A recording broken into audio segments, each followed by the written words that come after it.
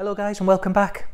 I hope you'll enjoy this. It's just like a little garage project and started with a bar stool, and so before Christmas I was looking at Facebook Marketplace or Craigslist or eBay, you know, where I spend a lot of time looking for parts just like you, and I came across this Triumph bar stool. It's a dealership bar stool. I've always liked these ones, but I've never been able to find one before now.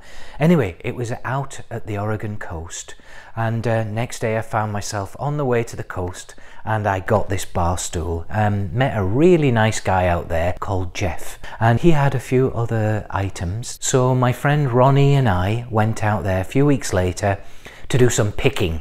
Ronnie bought a few items and I got something really cool and brought it home to the mighty garage. And so I spent the last couple of days working on this project during some time off from work, and I thought you might like to see what I've been up to. That one I'm not sure about. I think that might be a repop because none of these have faded. So what is this, Jeff? What is this 1938 truck? Chevy pickup truck. That's the original grill, isn't it? This original grill, original emblem. When I got it, the windshield opened and closed, the cowl vent opened and closed, the windows went up and down, not one bullet hole. Not one bullet hole. In the headlights, I replaced the lenses and these, but not a dent, not a mark, nothing on those. Came out of a forest, and not much of a body either. They had a great big buzzsaw on the back of it because they had a 6-cylinder and then a 4-speed transmission, probably a 3, and then a power takeoff. Okay.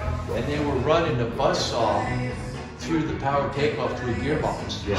And they were cutting lumber with this truck. You could start it from there. Oh, really? Yeah, and you could watch all your gauges, see what's going on as you worked on it. Regular, these are just models that you might have to do some work. I tried to put as much detail in what up the dealership, the sign came with it, because that's what Triumph was going to go under.